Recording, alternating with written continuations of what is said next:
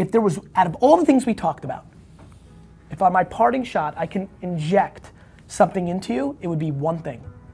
For you to feel the way I feel right now, about 43 years old.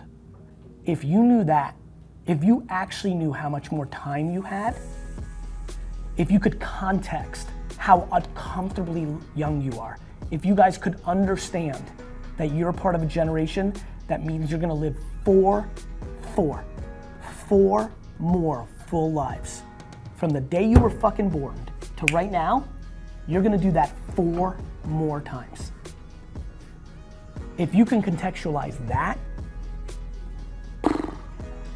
if you could contextualize the blessings you guys have, that you don't live in a culture where you're expected to be married at 25 and have a kid at 26, that there's normalcy created around the fact that you can go and have a 20-year career and then start your family if you chemically or intuitively or culturally or internally want that for yourself.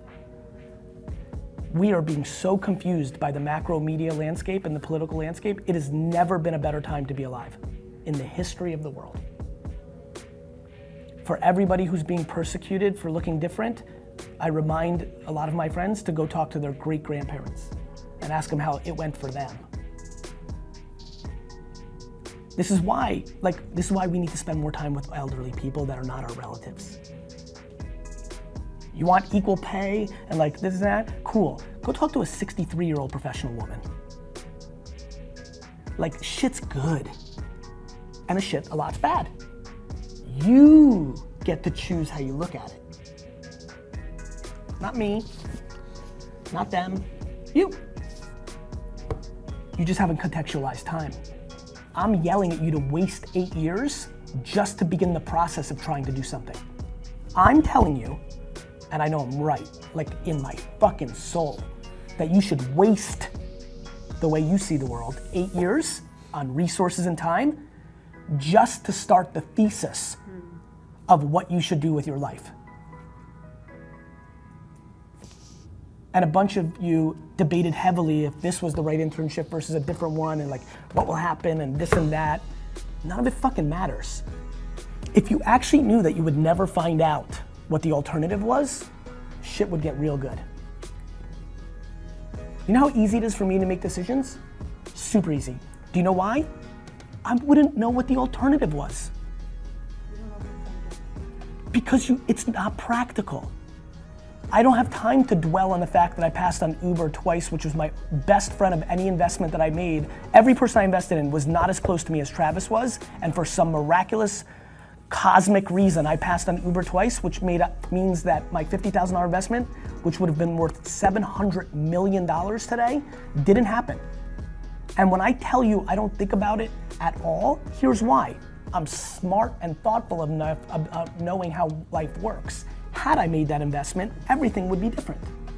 Maybe I'd be going to India to give a keynote about that investment because I would have had a much bigger profile, much different resources, and maybe in that private flight, maybe that flight would have gone down and I would be dead.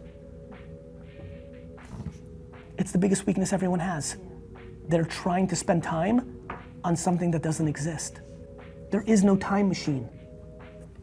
Sorry, you picked the wrong school, or sorority, or girlfriend, or major. Sorry. What are we gonna do? We're gonna build a time machine here? That's your practical optimism? Sure is. Because it's both optimistic and way more practical. Because the punches are the framework.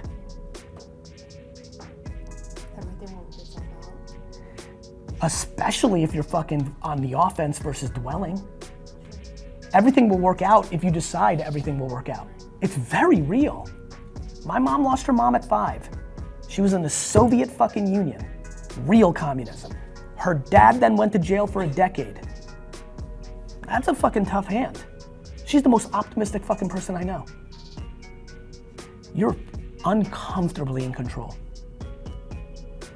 Yet this is the great generation of feeling we're not. Google's in control. Trump's in control. Brexit is in control. My parents are in control. You want your parents to not have control? Stop taking their money. It happens real fast. real, real, real, real, real, real, real fast. And all that means is you just have to live a little more humble. Which, oh, by the way, would most likely lead to much better behavior by you going forward. And a shocking, shocking level of happiness.